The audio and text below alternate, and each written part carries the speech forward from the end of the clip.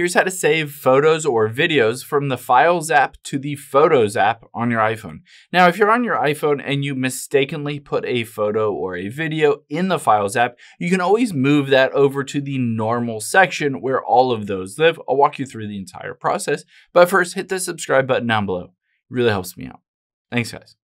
Now let's open up the Files app here on your iPhone.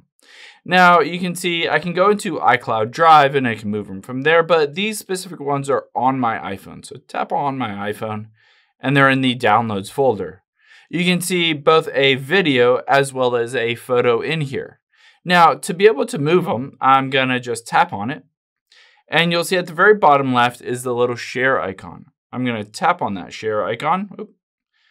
And then I'm going to swipe up and you'll see a bunch of different options here. I'm going to just choose Save Image. And now I can go over to the video.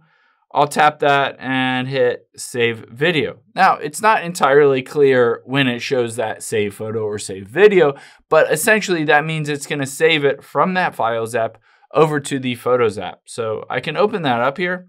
And then on here, I'll be able to see that exact photo that has now been saved into the Photos app as well as the video, and you'll have them there as well. Keep in mind, it doesn't remove them from the Files app, so it just creates a copy of them, so you'll have them in both locations, the files as well as the photos.